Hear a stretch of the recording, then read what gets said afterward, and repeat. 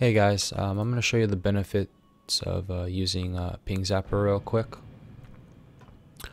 I'll see as low as 5 to as high as 20 ms latency reduction, but this all depends on the server you're playing on and where you live, obviously. I'm West Coast and Tichondrius Horde. I'm West Coast and I'm playing on Tichondrius and I'm Horde, so I'm not going to really see a large latency reduction. But right now I'm at 29 ms home and 33 ms world with Pingzapper enabled. So I'm going to go log out real quick.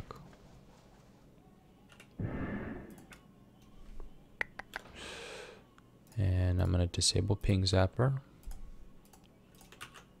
It's disabled, so I'm going to log in now.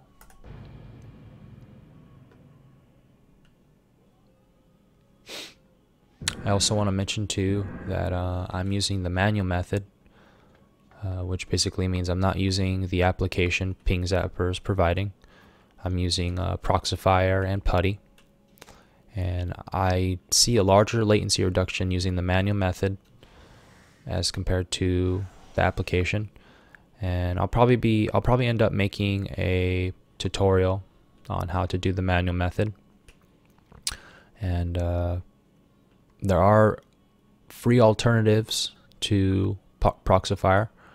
I don't believe I've used them. No, I've never used them before, and I think they're called, there's like two off the top of my head, wide cap and free cap. And yeah, I think that's it. Those are the only alternatives I can think of. But I really like Proxifier. I have no problems with it, and I also proxy my Skype through Proxifier, so it works out pretty good. Alright, so anyways, I'm at 39 ms home and 43 ms world with Pingzapper disabled. So what is that? That's like a 10 ms difference.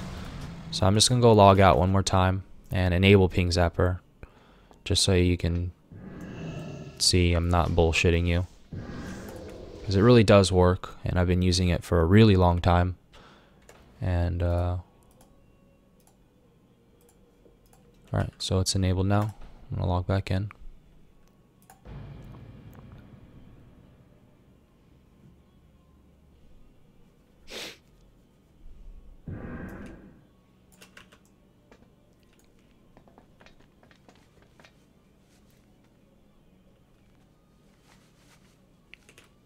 Just waiting for it to update.